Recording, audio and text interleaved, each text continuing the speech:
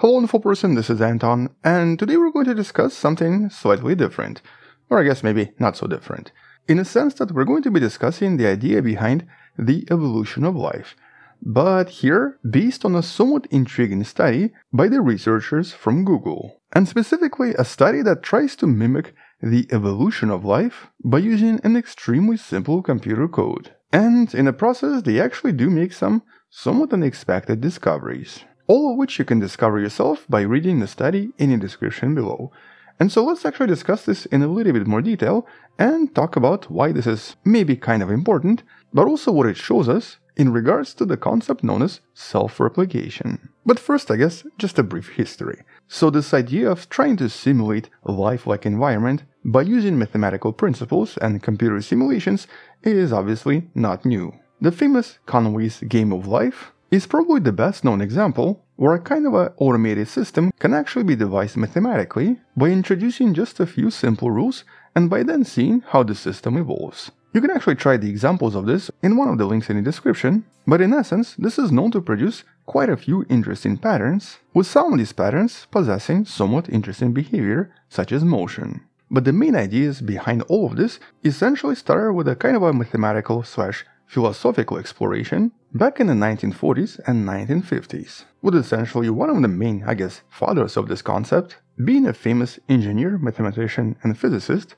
John von Neumann. And you might know his name because he was also responsible for the concept known as the von Neumann probes, or basically self-replicating probes that could technically exist somewhere out there and represent a kind of an endgame for various alien civilizations that could help them colonize the rest of the universe. And so he was actually super fascinated with the idea of self-replication, with his research basically inspiring a lot of other mathematicians and a lot of other scientists to try to look into this a little bit further. Ironically though, he was able to propose all of this before we even knew DNA existed. And so in some sense, his research became fundamental in order to help us understand how various biological units are able to reproduce and are also able to evolve over time. And so in some sense, this new study by Google is kind of a continuation of all of this work after several decades, but in this case this covers something that we've never really seen before, which is why I thought it was kind of worth exploring. So for example, in that game of life I showed you previously,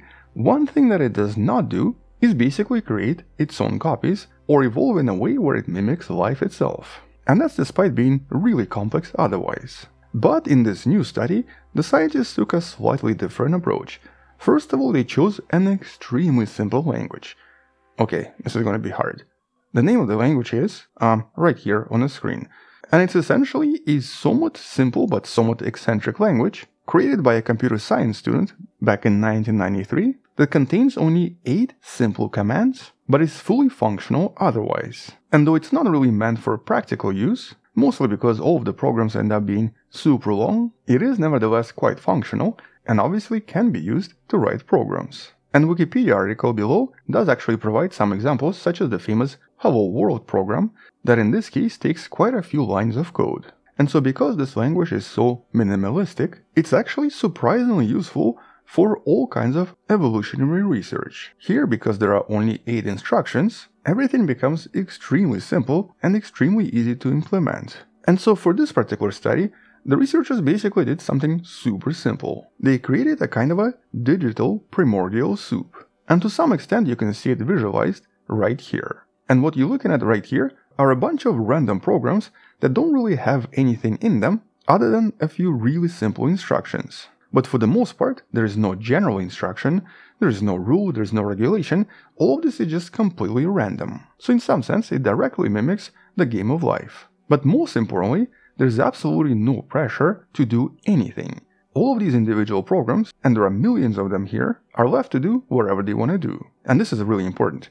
There's absolutely no rule or any kind of regulation to evolve or to self-replicate. And so now all of these individual pieces of code start to interact, randomly combining and mixing together, and also executing additional instructions as they slowly change because of random interactions. And in this case, this is done for millions of generations. And the assumption here, based on the idea that there's really no instruction, no regulation, no particular direction or force or pressure, was that basically all of this is just going to randomly change over time, possibly shift here and there, but most likely not really affect anything too dramatically. So for example, unlike previous simulations, these programs don't even have to do anything because there is no point system and they don't actually win or lose anything. With the expectation being that because the population was capped at a fixed number, they're going to do a bunch of random stuff, but do nothing that's comprehensible or that has any direction. And this is where the surprise starts.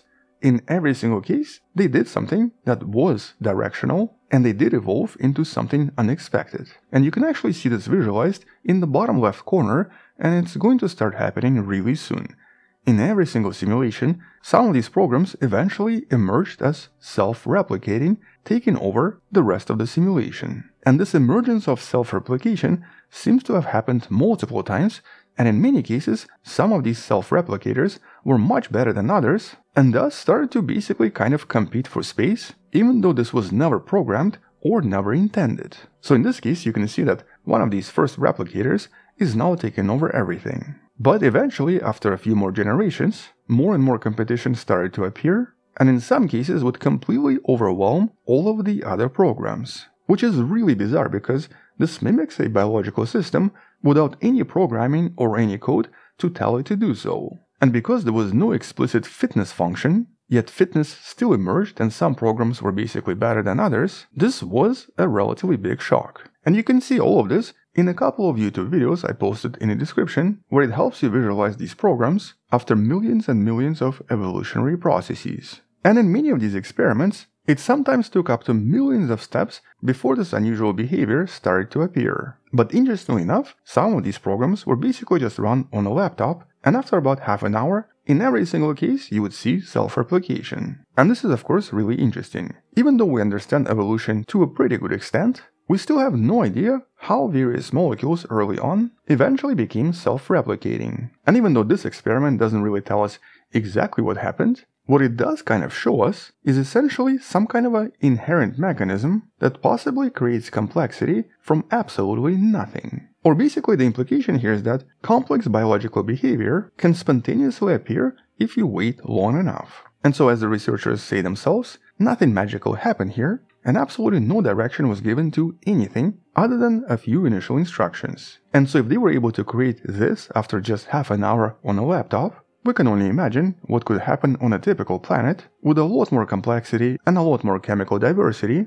after billions of years. Or I guess that's the basic conclusion from this study. Because of the limitations of the computer power here, obviously nothing more complex arose from this, and obviously none of these programs developed into some kind of a super complex intelligence or even went beyond simple self-replication. And that's actually one of the biggest criticisms from various biological sciences so far. Here they don't actually think this would lead to more complex behavior automatically. Or in other words, even though self-replication is very impressive, they don't think other things would follow afterwards. And they do actually provide several examples where this might have occurred using other experiments, even using things like RNA. There are several experiments that used various RNA molecules where various RNA strands were replicated in a test tube, which resulted in RNA getting shorter and shorter and replication getting faster and faster. And in those experiments, even though I guess replication was achieved, it was not rewarding complexity, instead it was rewarding simplicity and the speed of self-replication. And biologists believe that this is maybe the opposite of what's needed to explain the complexity of biological life on Earth.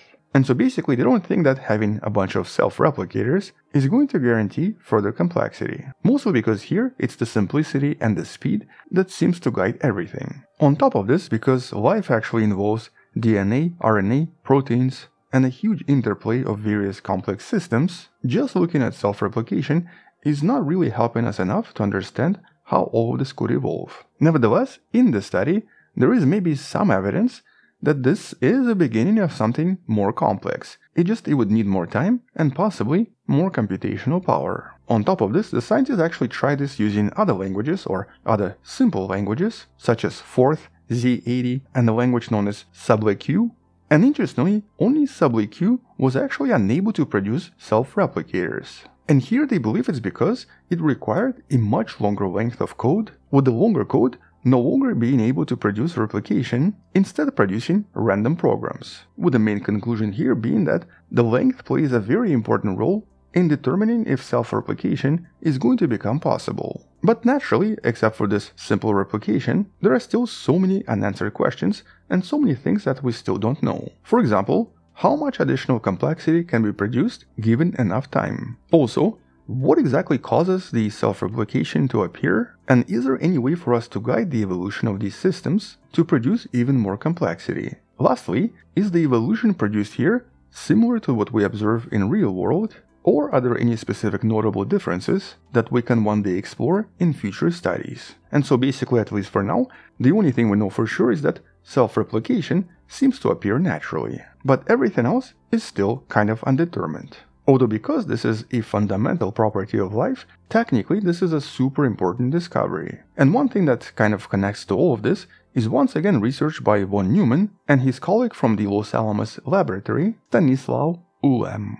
In the early 1940s, way before the discovery of DNA and way before computers became relatively widespread, the first research on self-replication was actually done with clay crystals. And that's because, surprisingly, except for DNA and RNA, crystals produced inside clay exhibit the only other known form of self-replication. And that's because clay is made out of a large number of small crystals inside the environment that promotes crystal growth. But it also promotes the growth of various irregularities, especially when placed in water solution. And so as these crystals grow and develop, they actually end up producing irregularities that then break apart, forming new crystals, new irregularities, and even undergoing a kind of an evolutionary change, which actually surprisingly corresponds to all of the definitions of self-replication and mimics the biological life extremely well, which of course raises a lot of questions. For example, does that actually mean that some kind of a crystalline life could exist somewhere out there, produced by clay on some other planet somewhere out there? Or maybe this is actually how life on Earth formed as well, starting from these simple clays early on, with these crystals eventually replaced by various organic molecules. All of these questions have actually been tackled by various papers, but we just don't have any answers yet. Nevertheless, because of this new study, hopefully this will lead to more interest, additional simulations, and possibly additional exciting discoveries. But until those future studies or until other discoveries, that's pretty much it. All of the links should be in the description below. Thank you for watching, subscribe, share this with someone who loves learning about space and sciences, come back tomorrow to learn something else, support this channel on Patreon by joining channel membership or by buying the Wonderful Person t-shirt you can find in the description. Stay wonderful, I'll see you tomorrow, and as always, bye bye.